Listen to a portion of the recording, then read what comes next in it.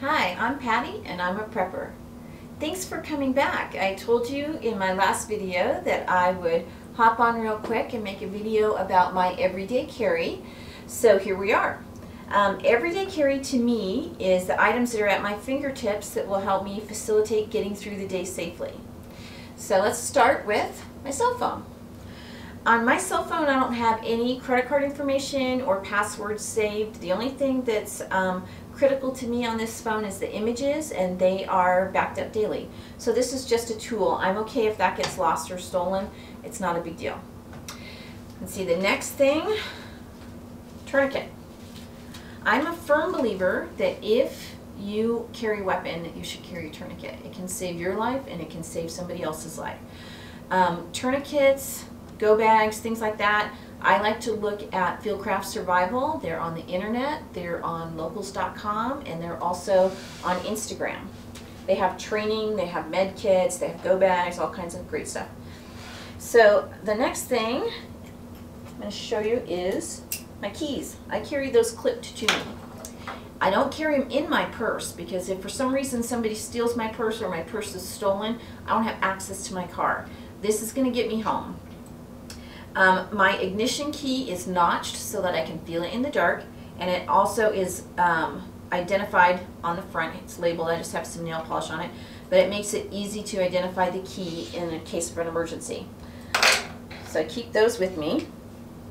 I keep this with me. I have several options for concealed carry. I have my concealed carry permit. I have different weapons and I have different ways of carrying the weapons just to make it easier, because I'm a chick and I need options. But anyway, if you're going to carry concealed, you need to get training, and I would suggest my friends over at I-68 Consulting. They can get you your concealed carry class and they can give you education, so I would take a look at them. I carry my weapon chambered because to me, in an emergency, a fraction of a second is going to make a difference, so carrying a bullet in that chamber to me is crucial. I also carry a second magazine. In the event that the bullets in this gun didn't take care of the job, this is going to do it.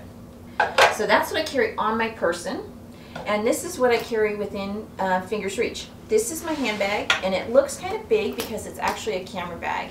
I'm a photographer, and sometimes I carry my camera with me, and this bag offered that an insert to make that an option for me and keep it safe. We oftentimes spend a lot of time in the backcountry four-wheeling, and I didn't want to have to take a second bag, so this works great for me.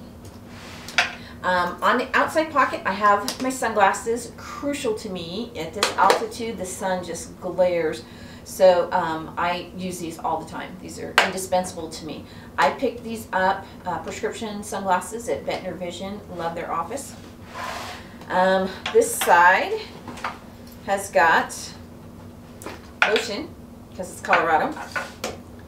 It has hand sanitizer, stay clean and hygienic. It has lip cream, because I'm a chick. And it has my gym membership card in here.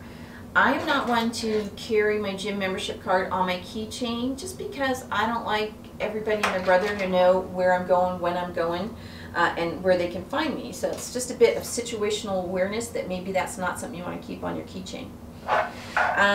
This little doodad that is affixed to my bag is a CPR mask. I'm certified in CPR, and this just gives me an added level of protection. It has a one-way valve and a barrier, just so that I wouldn't necessarily get sick if I gave you CPR. Let's see, this outside pocket has a notepad, a phone charger, because my phone's always dying. It has an energy bar, some mittens, a mask, because COVID. Let's see, some gum, a nail file, headphones, normal things that'll help you get through the day.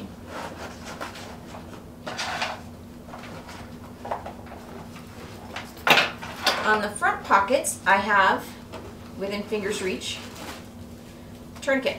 Usually there's 2 tourniquets in here. I just took one out to show you. Put it in my back pocket for now. In the military, there's an expression, 2 is 1, 1 is none. If something's crucial for you to get through the day, you should have 2 of them, at least. So I typically have 3, but there's a tourniquet. This pocket has a knife. This knife is multi-purpose, and I love this knife because it has the seatbelt slicer, it has the window breaker, it has a little flashlight, it has a fire starter, and it also has a blade. Now, because this has a fire starter, I also carry these magic little things. These are cotton balls covered in petroleum jelly. And if you've never heard this trick before, oh my gosh, it's going to be a game changer for you. These will light in all kinds of conditions with just a little bit of spark. They'll be great in high winds, high moisture situations. So I love these guys. I put them in all of our kits, and you should too. Let's see, in here we have tissue, because I'm a grandma. We have more lip gloss, because it's Colorado. And then inside this bag is an insert. For me, this was crucially important because this keeps my camera safe when I'm in backcountry. So it has sections, so I can keep my camera in here. And I don't carry my camera all the time, so I can just take this out, and it really reduces the profile of that bag. So here I have my wallet. I have way too much junk, we'll say, in my wallet. I should just have my concealed carry permit, my driver's license, a credit card, and some cash. I have all kinds of other doodads in here, which it's just a little bulky and it gives people too much information. You shouldn't necessarily carry your medical cards and things like that with you all the time. You're just giving people way too much information if you lose or somebody steals your bag. This is my emergency kit. In this kit, if for some reason I was separated from my car, these are the things that I think would help me out in an emergency situation. This is a charger, an external charger, so I can charge my phone, because God knows I'm going to need it. This is the charger for that, so it can charge on a car. This is a compression bandage. A compression bandage can be used for a lot of things. Not every wound needs a tourniquet. So a compression bandage is a really good idea. Boo-boo kit. This has 4x4s, bandages, gloves in there. This is a Mylar blanket. It can keep me warm. I can make a shelter with it. If somebody's been injured and they've gone into shock, this is going to be crucial to keep their core body temperature up. I have additional ways of starting a fire. So now I have 3 ways of starting a fire in here. So obviously this is important to me in the cold climate that I live in. It's something I need to make sure is taken care of. Duct tape. Everybody needs duct tape. Duct tape can be used to pull the edges of a wound together. It can be used for rips and tears. It can be used in conjunction with other things to create a shelter. Duct tape has a myriad of uses. You should really carry that in your kit. This is a glow stick, and a glow stick I would use if I was walking along the side of the road, if I wanted people to be able to see me. And there should also be in here a headlamp, which for some reason it's not in here, so I'll have to figure that out. These are the things that are my everyday carry. Your everyday carry is going to be different than my everyday carry. Your everyday carry could include Binkies and Cheerios if you're a mom.